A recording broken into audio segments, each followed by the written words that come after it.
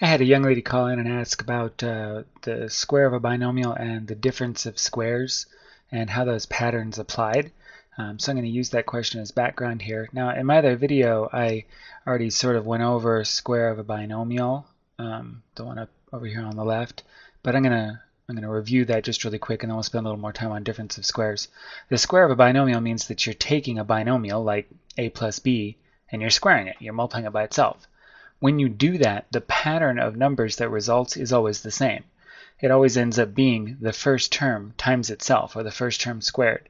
And that's because, let's actually just write this same one out. If I was multiplying a plus b times a plus b, which of course is a plus b squared, the first thing I'd do if I were using the FOIL method would be to take a times a. Well, a times a, the kind of shorthand for that, is a squared, and you can see that that term carries right into our pattern here. The next thing I do would be to multiply a times b, and then to multiply b times a. Well, a times b and b times a are the same thing.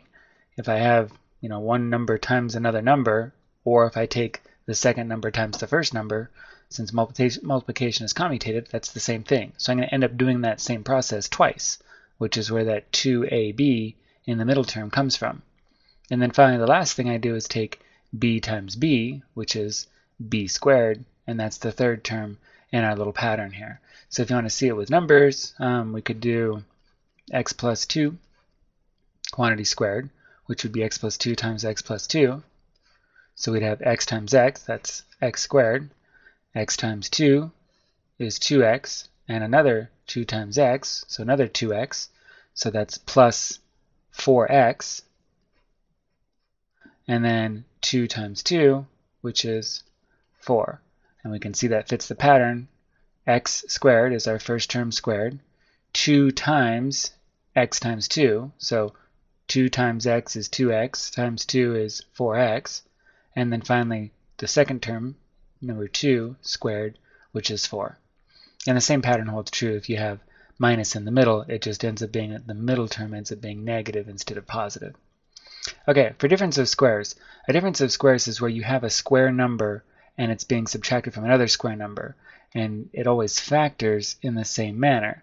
If I have, for instance, 4x squared minus 16, and I want to factor this, well, 4x squared minus 16, I have 4, which is 2 squared, x squared, which is x squared, and 16, which is 4 squared, and I'm subtracting from each other. So the result is going to be this pattern here on the right.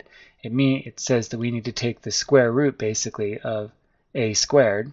So the square root of 4x squared would be 2x, and the square root of b squared, so b instead of b squared, so instead of 16 I have 4, and I write them both down twice, 2x and 4. Then I put plus in between one, minus in between the other, and put them both in parentheses.